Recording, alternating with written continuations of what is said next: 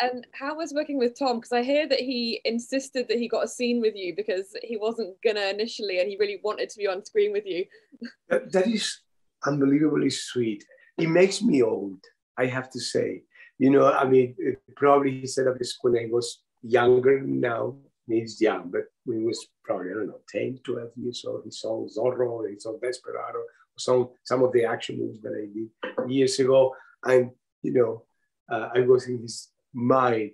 Well, I found a very serious actor, very serious, very meticulous with his work, very wonderful in the, you know, in the short distance, so, and he's very complimentary. You know, that he said that, I kind of love it.